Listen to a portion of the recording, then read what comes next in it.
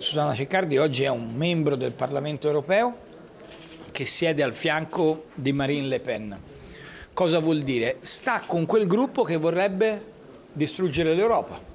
Il leader di Italia Viva, lancia in resta, si scaglia contro la candidata leghista Susanna Ceccardi che negli scorsi giorni non aveva avuto parole tenere nei confronti di Renzi e così l'evento a Navacchio di Cascina all'interno del polo tecnologico, un evento di presentazione dei candidati regionali e comunali di Italia Viva, si trasforma in un appuntamento programmatico e di identità del partito, certamente per lanciare un allarme antileghista. Chi vuole la Toscana regione d'Europa vota Giani.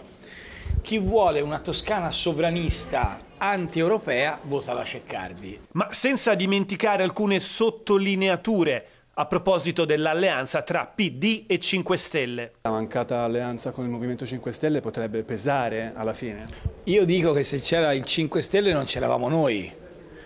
Perché, parliamoci chiaro, una cosa è il Movimento 5 Stelle a livello nazionale per mandare a casa Salvini, bene, ma fare come ha fatto il PD in altre regioni, per esempio qui vicino in Liguria, e immaginare di consegnare la storia del riformismo ai giornalisti del Fatto Quotidiano, come è accaduto con Sansa in Liguria, per me è inaccettabile.